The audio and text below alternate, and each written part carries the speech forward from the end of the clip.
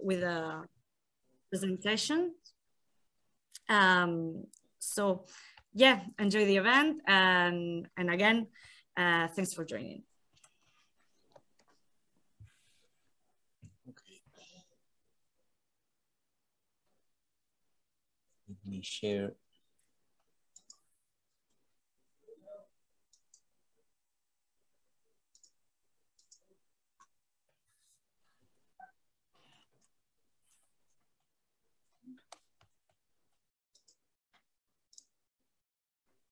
Okay, here we go. I think the project, the first one, that's it. Fernando, you are showing the next. Okay. Okay, this will be recorded anyway, so if you are not able to assist right now, you can watch it later on. In today's talk, we will be talking about different applications of big data in these COVID times. And we are Alicia, Camila, Héctor, and Fernando speaking. We will introduce ourselves in a few seconds. And we work for Quanam. The agenda for this talk will be first, our main topic, which is the COVID-19 vaccine effectiveness, big data work. And then we will talk about the case for tracking mobility through graphs and natural language processing for medical papers. A few words about us. Quanam is a Uruguayan-based company with offices in other countries in Latin America, 3 in Brazil, 1 in Chile, 1 in Mexico, and 1 in the US. We have more than 40 years of experience, over 400 consultants. Actually, the ones here belong to data and analytics, Camila, Héctor, Alicia, and myself. And I am the guy in Barcelona. They are right now speaking from the warm place in Uruguay. In this business unit, we are over 70 people specializing in different areas within data and analytics, ranging from traditional business intelligence through big data and artificial intelligence. So this is what we do in our data and analytics team. We take into account traditional analytics evolving to human judgment, and for that we propose decision support tools, and then we evolve to decision automation. So the natural path that we propose for the organization ranges from descriptive analytics through diagnostic, predictive, prescriptive, and cognitive or artificial intelligence, which we will be talking about in this talk. Okay, so let's briefly introduce ourselves. Alicia. Hi, good afternoon, everyone. I'm Alicia Cabrera from Uruguay. I'm pleased to be here. I am a system engineer, part of the data and analytics team in Quanam. And I was lucky to participate in the big data project about analysis for COVID vaccine effectiveness, which has been very challenging. And next, Fernando will expand on it. We hope you find it interesting. And here we are for any questions. Thank you. I'm Camila. I also work in data analytics in Quanam, and I'm the data scientist of the team. So as the only non-engineer, I'm gonna be talking today not about how things are in reality, so only about how we can model them and approach them with statistics. Last but not least, my name is Héctor. I'm a system engineer with more than 11 years or so working with data. Recently, I finished my master degree in data science, and my main interests are machine learning, focused on social network analysis, geospatial analysis, and natural language processing. Thank you, Héctor. And finally, I'm Fernando, also computer engineer, and with a master's degree in bioinformatics, and I lead the big data practice in Quanam Data Analytics. Okay, let's go to our main topic, the COVID-19 vaccine effectiveness. So, first of all, let me say a few words about the context of this talk, because this is about tracking COVID vaccine effectiveness in Uruguay, our country, with a population of about 3.5 million people. We will show how we helped in this study, but of course, this talk is not about conclusions or actual numbers for the sake of confidentiality. But we will share some news that are publicly available and that you can check by yourselves. In Uruguay, sadly, we had a record in mortality ratio. I think this was in March or April. Fortunately, the situation reverted right now, and thanks to a very good vaccination campaign, now COVID is still there, of course, but the ratios are very, very good. Okay, let's talk about the concept of effectiveness. It's easier to say this in Spanish because we do have different words for efectividad. Let me show you. How to say this in English is a challenge, because in Spanish we have 3 words, but in English we have 2 for different concepts. Because when we say effective at the first place, from an engineering point of view, we say that something solves the problem. And when we talk about efficiency, in Spanish, eficiencia, it means that it solves the problem, but it also makes a reasonable use of resources like time and money.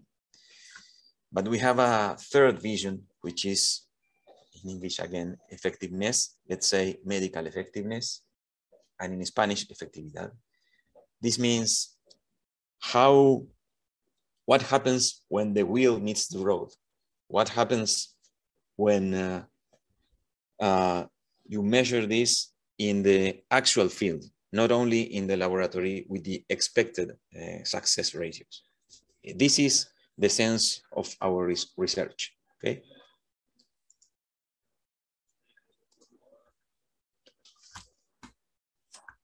Okay, so what was the original need? Our request came originally from the Uruguayan government. Salud UI is the national electronic agency for healthcare, and AGESIC, which is the government office for information and communications. So we were requested to study vaccine effectiveness. We started with Sinovac vaccine in Uruguay, and then we incorporated AstraZeneca and Pfizer. So by that time, under a quite high pressure, as I said before, this was April, we wanted to know how good the vaccine was. So we started effectiveness and also coverage, and this means how far within the population we were covering. Did everyone get the proper doses? And also statistics analysis on this. Our solution was threefold. At the first place, we helped to build a data lake This is the big repository for receiving all the information from many different sources, integrate and curate the data, and enable further analysis. Also, dashboards for the end users, summarizing this information analytics, and cubes for power users that would like to perform their own queries or investigations. The big benefits of this approach was a scalable platform capable of supporting dynamical requirements. Requirements were constantly evolving, changing as time was passing by. We were able to deliver a dashboard for online analysis of vaccine effectiveness, and also to provide information for decision making, for instance, about campaigns. So you see, the hard times in Uruguay were around April, as I said, with a second peak in June. And the yellow dots here reflects main events in our project. In May, we were releasing the first effectiveness report. Actually, it was the government, the health department, releasing this report. We were contributing with numbers, with actual figures of what was going on in terms of coverage and effectiveness. Of course, we were able to get first coverage and after that effectiveness, because effectiveness means that you need to measure how well the vaccine is performing in the field, preventing infections, preventing hospitalizations, and preventing deaths, okay? So you need time to speak about effectiveness. Then we have other effectiveness reports. And Fernando, then, sorry. Yes? These 3 reports were for public purpose, no? They were shown to the via Twitter to all of us. No? Yes, you could. Thanks, Alicia. You could find these reports. You can find these reports in press. So this is public information. Okay. What is not public is what's anonymized in the data lake, and which you use to make the calculations. So these reports, these summaries are available. Then we made a special analysis about different health groups with special requirements. Then we made a study on phased effectiveness. We will talk about this later. And currently, we are working on the booster dose in Uruguay. People are getting the 3rd dose already from some time ago. Okay, some references. Here we have a couple of links about news regarding the vaccination process and the efficiency, I should say effectiveness. And you see the first figures. These figures are constantly evolving. So you will see how you can check how currently the whole campaign is effective in terms of, as I said, hospitalization to death. Okay, so take this number as a baseline because this actually improved. Okay.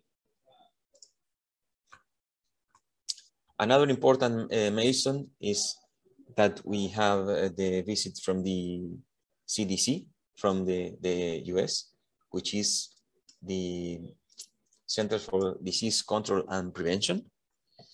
It's a group that visited our project from the US, and they were quite impressed with the work. Let's talk about issues. Every project has issues, right? And we were not the exception.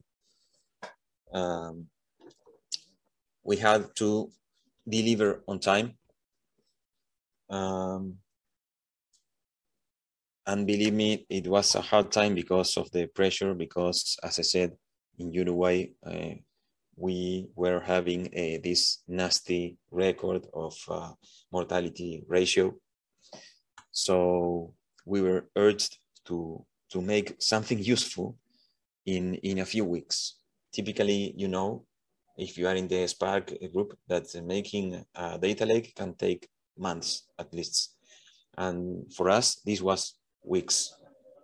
So we did what we could in these weeks in order to deliver on time and trustable data coming from different sources.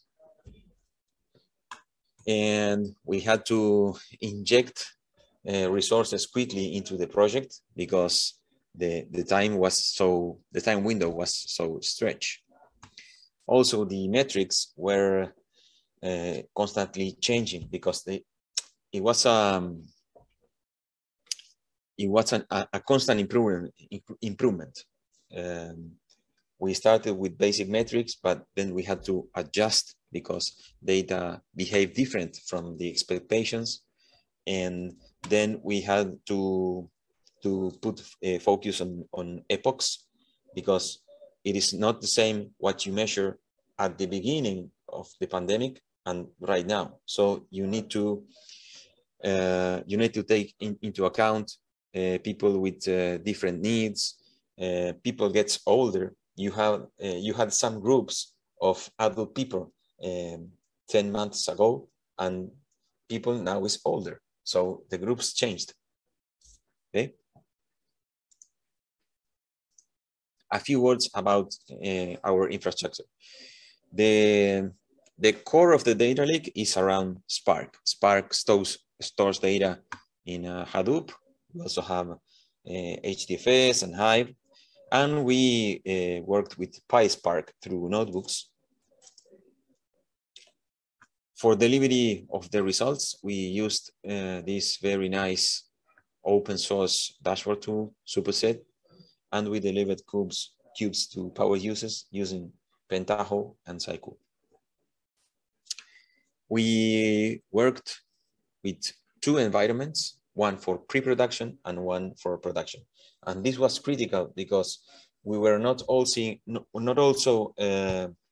testing our development, but also testing data, because we needed to make very sure, because this is very critical information, that different sources matched, that they were not like contradiction.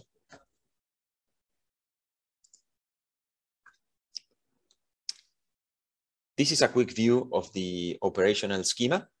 We received information from external sources, and this was received anonymized in the HDFS inbox. From there, we perform extract and load, and then transform using Spark, which was the main part of the data lake.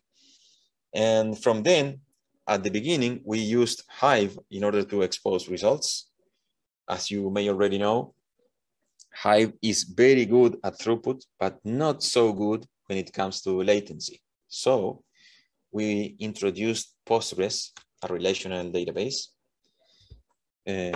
for storing the results that would be finally displayed by Superset. And similarly, we made another database for quickly accessing the indicators for the cubes that were served through Pentaho.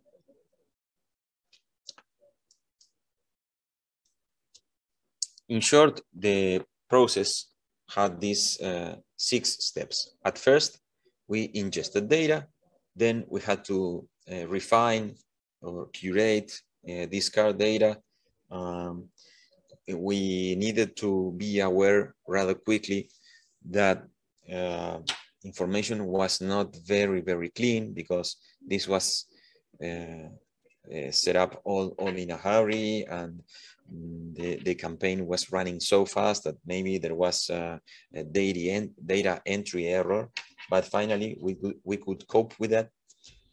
Then we generated analytics and explored the results internally.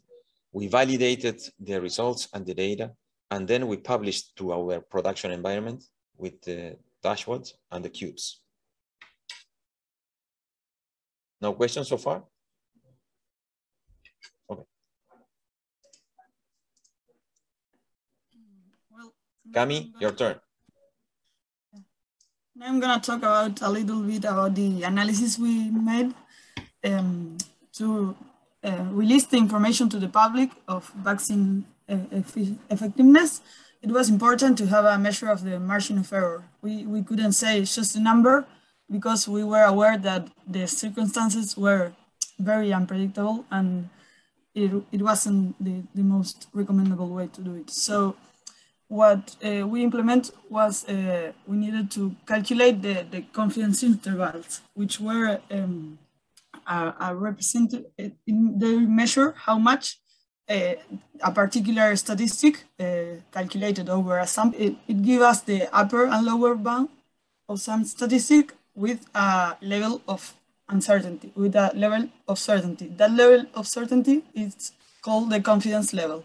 In statistics, usually a 95% confidence level is the more, we say that it's as acceptable and it's significant.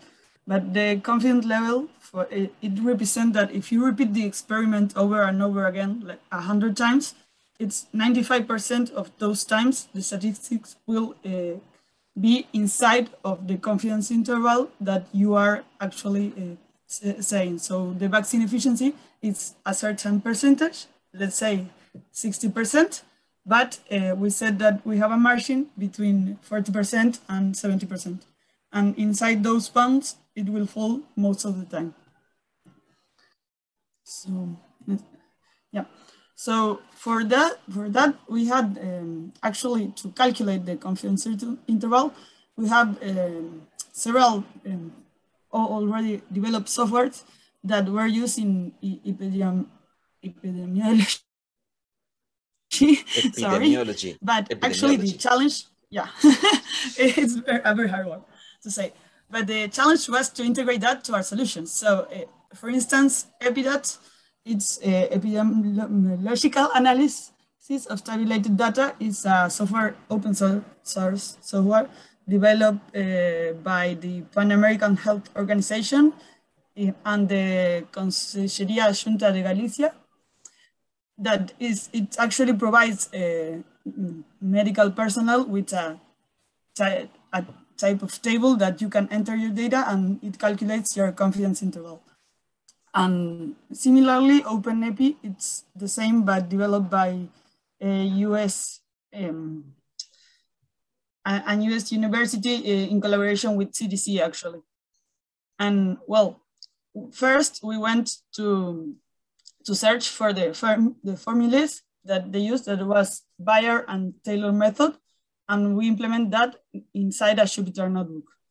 But the main problem of that approach was that when we had a small number of cases, for instance, we calculated that weekly. And as the number of cases or number of deaths actually were smaller, our confidence interval is going to be higher because we have a lot of, it's a problem of a small sample that all statistics have. So actually the next step for us was trying to, instead of working with a formula, trying to model the reality so that we could estimate those times where the number of observations of the data wasn't, the samples were a little small, so we already had the estimates for those times. And for that, next slide, please, Fer. What we did was implement a model, first, a model of regression. What was the challenge with that? Well, which type of model we should use? We started trying to see if we could use a negative binomial model, which was implemented by Israel in measuring of vaccine effectiveness, sorry. and comparing the results with Poisson regression, which are both models for regressing the number of cases. It tries to count data. So we use as regression variables factors such as age group, type of vaccine, and dosage. So we could say we had an estimate of vaccine efficiency by week and by all those factors. So we could see if they impact differently in certain age groups or by vaccine, obviously. And those results were calculated in the three main events: number of cases, number of people in the ICU, and number of deaths. And well, those models were the ones that were implemented and actually informs in the first, in the reports that Fer mentioned a while ago. So those are the ones that were told to the population. An interesting thing that was that with the development of the course of the disease, actually, well, not disease, I don't know, the pandemic, let's say, actually we had like a reduction of cases, luckily, but those models also started to have their problems due to small samples. And other models that we try to implement or try to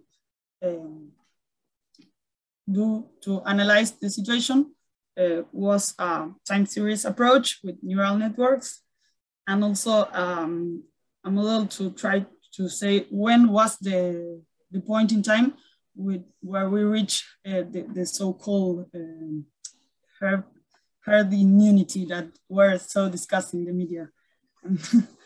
And well, that was a bit of the analytics we did. So thank you. And I let Alicia show you a little bit about what the end users saw in our solution.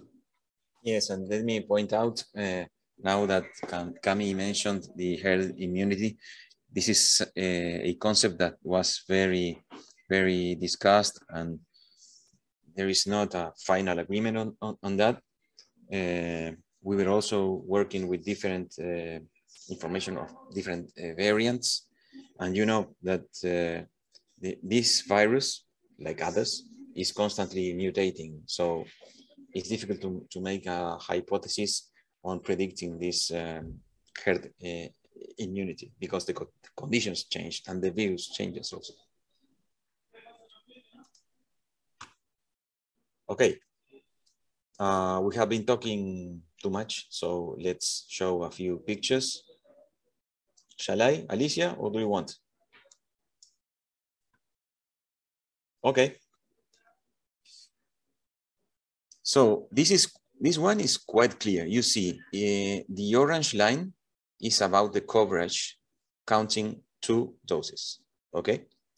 And you can see in the green line, the infection ratio is almost symmetrical. You see how the coverage was very probably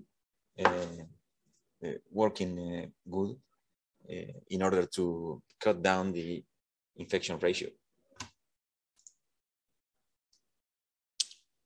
This shows how well we were doing with coverage in different regions within the country, and separated by doses. As you can see at this point, the dominating condition was 2 doses.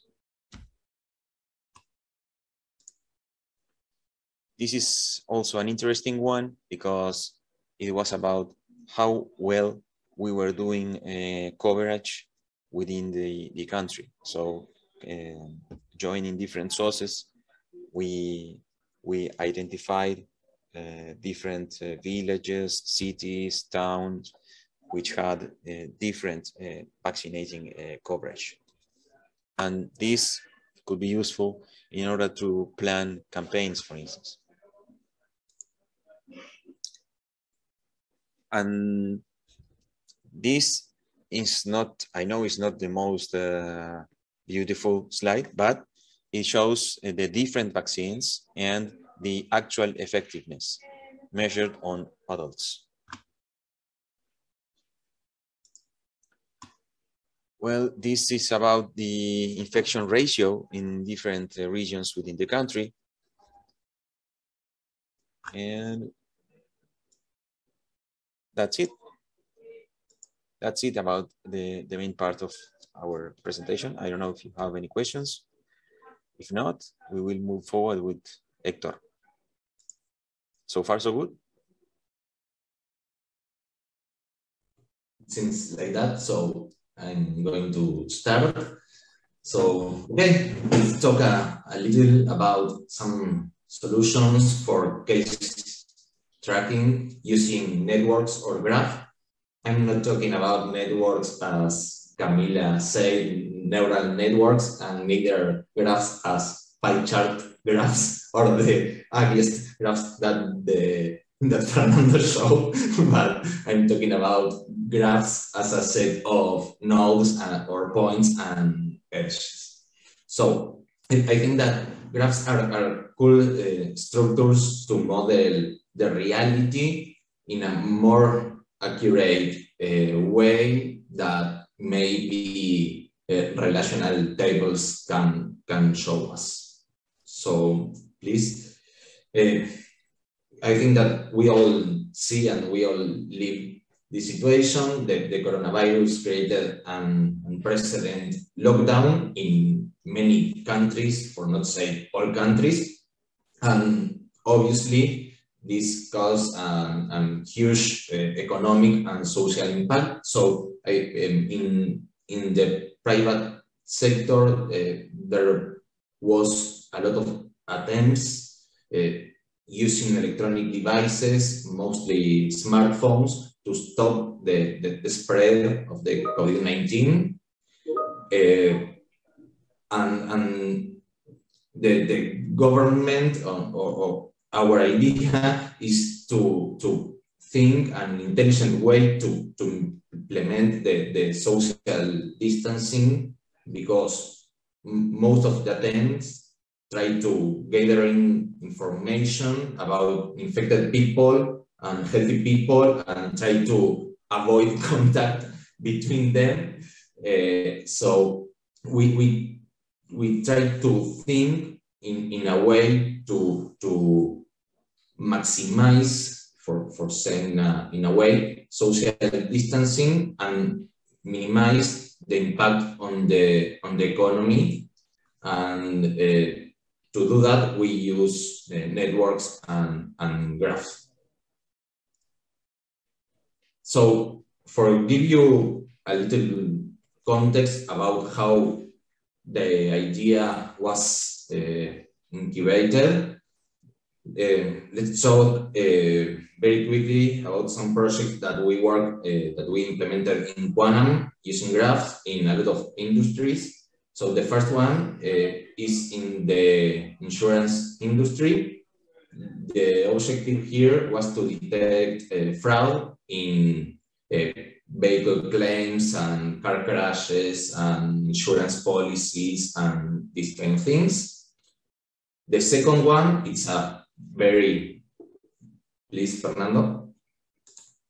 It's very cool because it's using in public security for crime investigation. So it's very cool because you can see all the networks of crimes and who participated and phone calls and things like that. The third one, it's very similar to what we do for coronavirus, and it's for epidemiology. I think that I am fluent than Camila. Sorry, Cami. But we use it in cows. Here in Uruguay, we have more cows than humans, so we love cows, and we have traceability for the cows because all have a air ring, and you can see maybe the lots of cows when they go together to a farm or something like that. And if one is sick, maybe we can see how to try to stop a pandemic with the cows. And this was a work with the Minnesota University and was cool. So to recapitulate, the graphs tools or solutions allows you to explore graphs, and you can do a lot of things. The most useful is what you see in these slides, that there are different visualizations that trying to respond the typical questions like what, who, when, where, and these kind of things. You can see the graph as a network, or maybe as a timeline, or ubicated in locations and see information in a spatial way. You can do visual queries that it's great for not technical people. And now another cool thing that you can do with graphs is social network analytics. So please, Fernando.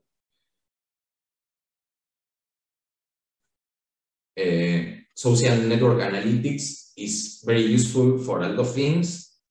I'm going to go a little deeper talking about centrality measures, but you can quantify with this which nodes are at risk, maybe identify key players or super broadcasters and things like that. You can do models for anticipating the spread of coronavirus or things like that. So go ahead. I'm going to talk about some of the most common centrality measures, but you have many. I'm going to talk about 4. The first one is the degree, and it tries to measure how connected is each entity. It's the most easy one because you only have to count the links of that entity. It's to show which person have more friends, to say in some way, and it's a good measure to identify powerful people because of their relationships, like maybe in a social network like Twitter, Facebook, Instagram, or things like that. The graph could be directed or not directed, but it's the same. The second one is closeness. This one measures the proximity of an entity to other entities in the network. The most close person is the one who can achieve the other ones in the minimum jumps or steps, and it's a good way to detect nodes that can efficiently spread information or a virus through the graph. The next one is betweenness. That is something like intermediation or something like that, that measures the number of shortest paths or that pass through each entity. It's like a hub. You always need to pass to this entity to go to one side of the graph to another side. And sometimes it's very important because sometimes this person acts like an intermediate with some groups of the graph. So a lot of information must always pass through these people. And the last one is eigenvector, that it's very common because it's very similar to the PageRank algorithm. It tries to measure how well connected are you, and also how the people with you are connected. So the intuition behind this is that maybe it's better having few friends but very powerful friends and can give you more status than having many less powerful friends. I don't know if I was clear, but okay. Another algorithm, very cool with graphs, are the pathfinder. Paths are essential for any graph analysis. Finding the shortest path is maybe the most common task performed with graph, and is useful for many of the centrality measures that I talked. Next one is very important concept in graph theory, because you can do very sophisticated analysis with that. For example, finding communities. And this is because in real life, most networks shows like subgraphs. In this are like mini fractal graphs and are more or less independent graphs. So sometimes it's more important to analyze the subgraphs because many properties that if you see these properties in the average whole graph are very different than the properties that you can see in the subcommunities, and sometimes it gives you a lot of insights.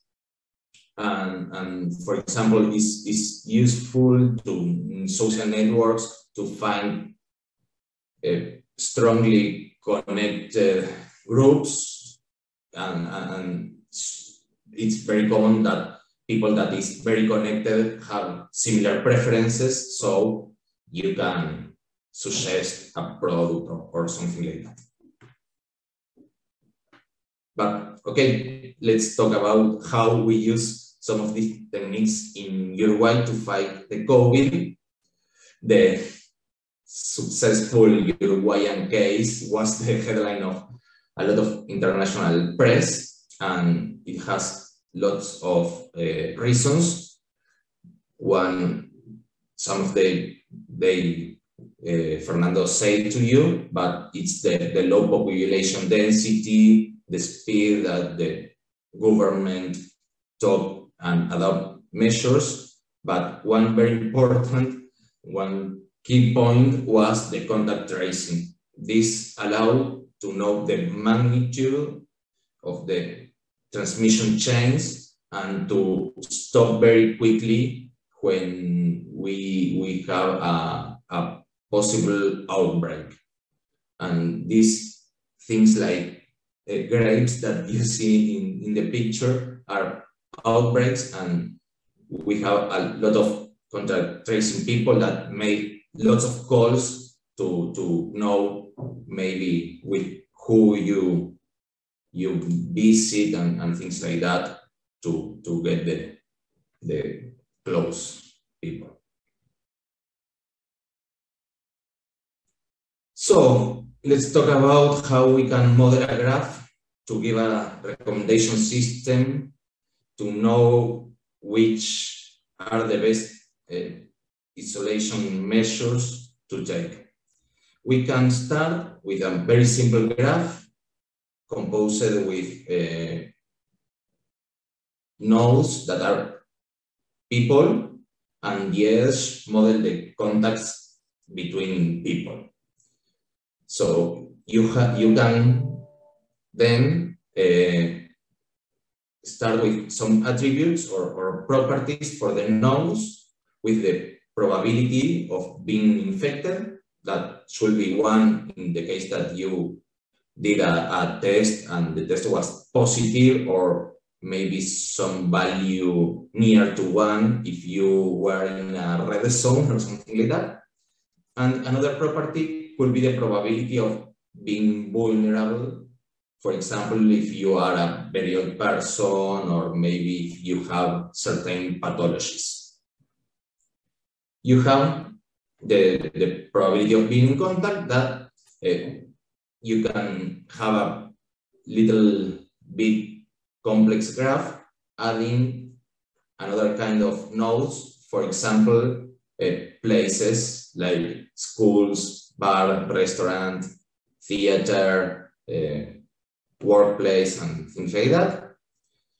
And you could have the cost of closing some of these utilities and a reduction factor that say to you, if you close Quanam, the probability of being in contact for me and Camila reduces to 0 or something like to 0. So the risk of a facility is the weighted sum of the risk of being in contact with these people, and the risk of a person in some way is also the weighted sum of the time that this person spent in the facilities that he or she visited. So you see that it's something similar to PageRank another time. And Héctor, in this case, Fernando is out of the model, no? Because he is in Barcelona. Yes. In this case, the reduction factor is useless because it doesn't affect the probability for me and Fernando of being in contact. But fortunately, yes, we don't have any variant that can infect through the internet yet. So as you can imagine, with this approach, you can build an objective function to minimize with some restriction. The goal is to reduce the spread of the virus, but keeping the cost at a minimum. And you can play with some parameters, like for example, a budget, and you have to keep the cost under that budget, or maybe you want to maximize the number of people connected in the resulting graph, or avoid large groups made with vulnerable people, or avoid graph with mixed healthy and sick people. But this is the idea. We can't put this in production because of complexities with privacy and user data, but what Uruguay re-implements was coronavirus UI with exposure alerts that the cell exchange codes for Bluetooth and register that codes, and if some person that you have been in contact for more than 15 minutes and less than 2 meters, you have an alert that you would be infected. And another cool applications and use cases of machine learning to fight against coronavirus are to user computer vision to detect face mask or critical factors in X-ray pictures, and the one picture that is in the middle, it's to detect coronavirus from the sound of the cough. So I think that it's very interesting. And we have a lot of literature that explains the use of graphs or data science in general to fight against the virus. But let's Fernando talk about how to use natural language processing to parse lots of documents. So, Fernando.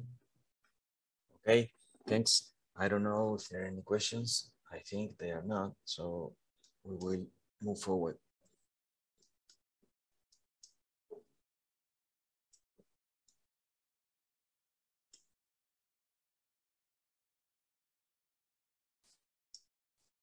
Okay.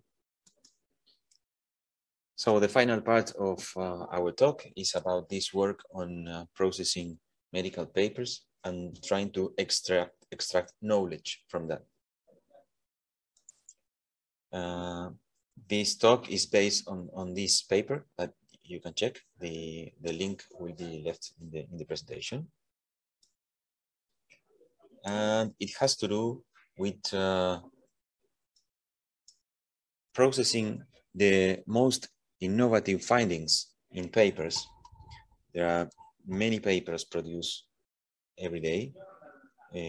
Only speaking about genetics, we have several millions of papers right now. Most of the substantial information can be found in the abstract.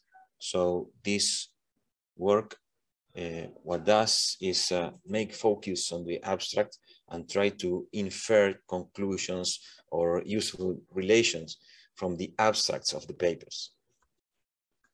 In this case, you can see the PF-APA, which is a quite common syndrome in kids, the periodic fever with aphthous stomatitis, which has sore throat and fever and so on. And is currently is not very well explained in terms of causes. So it could be an example of what we can find in papers that could be nice to put on the desktop of the physician for his consideration. This work proposes a pipeline in which you can match medical records that could be in Spanish, doesn't matter, and match them to this mini ontology. The mini ontology is what we created in order to gather all of the relevant information that we could find in these papers. More specifically, this work was for genetic papers that could be applied to any other areas within medicine. Papers come from PubMed abstracts in English, and we also use lexical resources like SNOMED-CT, and we produce a graph which holds the knowledge, the actual knowledge base. Just one graph, as Héctor already mentioned. But in this case, we need to infer concepts and relations between concepts. Okay. For example, concepts could be genes, proteins, phenotypes, substances, diseases. One very important resource is SNOMED-CT, which is a collection of terminologies for diseases, symptoms, and so on. And luckily, it's available in several languages. So you could use it in order to do some translation. If you are standing on this concept in Spanish, you could translate to English. Actually, it's already done. So we will take this terminology as the foundation of our knowledge base, and we will enrich this with new relations. And how do we find those relations? Well, we will process the text, and using machine learning models, we will identify entities or concepts, and using other machine learning techniques, we will find the relations with between concepts. This is a collection of NLP tasks, which means that you need to leverage several techniques. Particularly, there is one called distance supervision. In distance supervision, you start from ground truth, which has things that we know are real relations, and from that you try to infer new relations. That's the main idea behind it. So going back to our example of the PF-APA syndrome, we see that we have different types of nodes, as Héctor showed within the graph, different types of nodes. The red ones are diseases, the purple ones are proteins, and the pink are phenotypes or symptoms. Okay, so we found in this case a relationship between this protein and this disease. Why? Because we found it in this phrase. Okay, so this is the evidence that sustains this association relationship. Another example, here we present how we map the knowledge graph to the gray nodes, which in turn represent the medical record, which is written in Spanish in our case. So we could explore the graph, we could query the graph, or we could expose it for external applications, chatbots, and so on. And this is a quick example of how you could do it. For instance, you can query for concepts, you can query for genes that cause glaucoma. This means you can query for relations between two types of concepts. And you can see we have answers that are backed by assertions that you can find in these abstracts. And finally, we can map this to a clinical record. The clinical record is made of many concepts and relations. What we did for this work was just to link at the concept level in order to suggest to the physician which would be the better findings or treatments, novelty treatments that could be found in the papers. So that's it about this work. Thank you for listening to us. And now it's time for the raffle. Yes.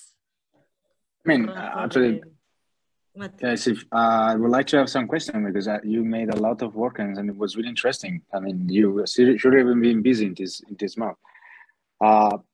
Just if you understand, because we touch a lot of topics. What do you think is being the biggest accomplishment above all of them? Because you touch a lot of things, and from LPL being able to index all this data, from being able to publish this report, to being able to understand how the track was going. I mean, there's many tasks, honestly, that's being able to propagate the uncertainty on the results and the mapping graphs and so on. So you have been facing a lot of things here, and I think that's maybe it would be nice to understand also what you think you're more proud. I don't want you to pick up maybe, but what do you think is the greatest joy achievement? I don't know if it makes sense, but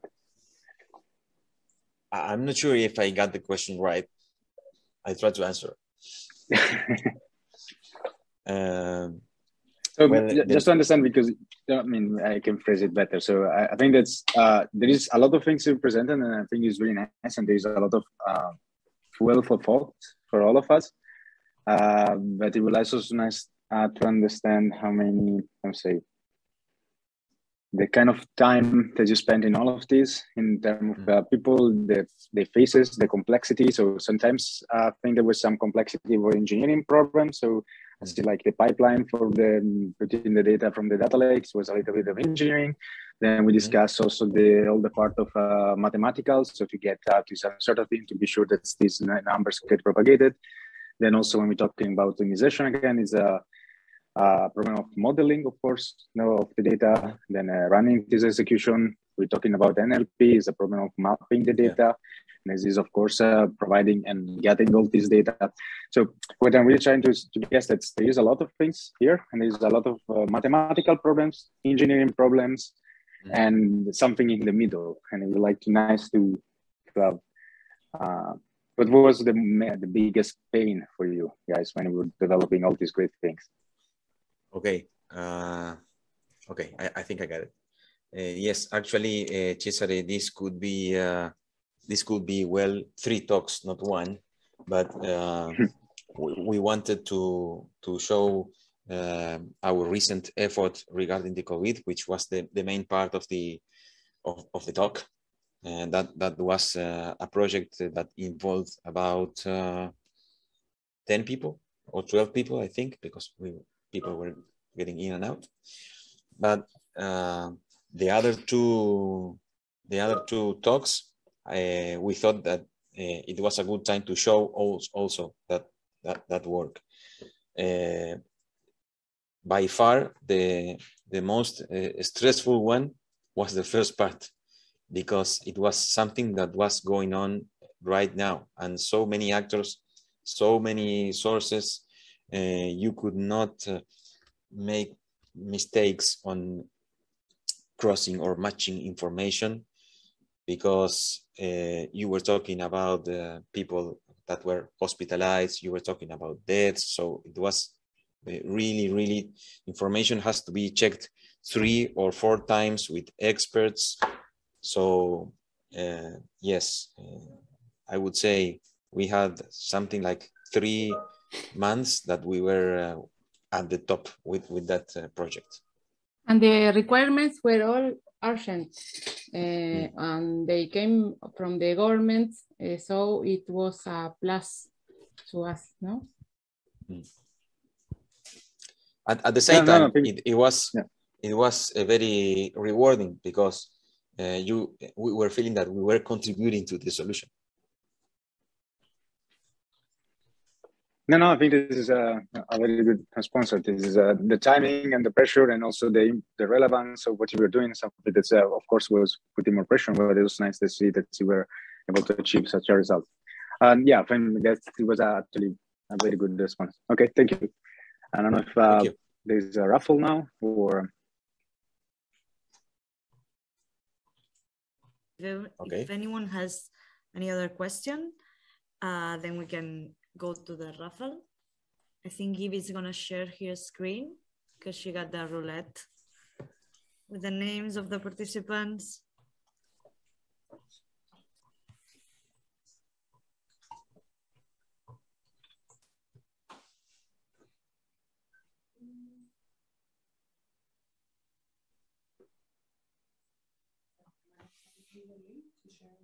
Yeah, or you can share it yourself, I think. Okay.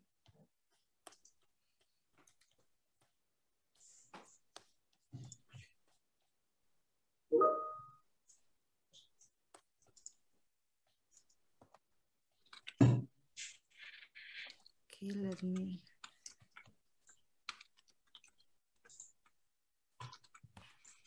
You send me, okay. Okay, just in the meantime, we can just also recall that this presentation has been recorded. So, yeah. I guess that we can later share with the meetup the video. And so also we'll have an opportunity to review the presentation and also take maybe more notes and all the papers and all the things that I've been presenting. Okay, why that is important? They're missing names?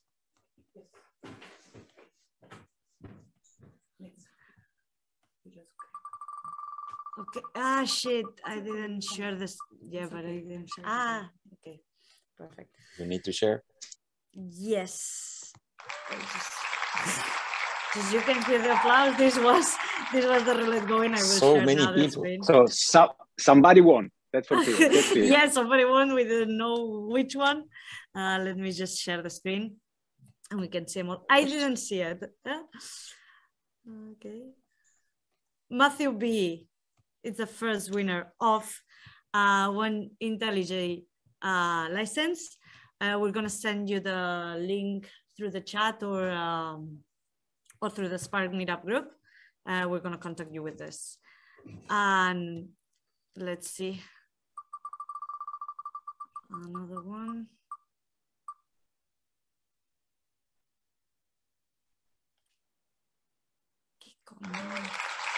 Anumar is the second one. I love the applause. We're really motivating. Yeah.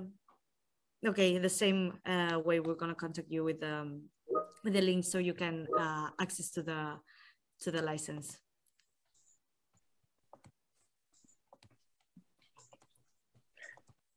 Okay, just I would just write just the two people that want, please don't leave the meetup, so we can just get the contact and we can send you by mail the price. And for the rest, I guess it's everything, no, for this meetup for today.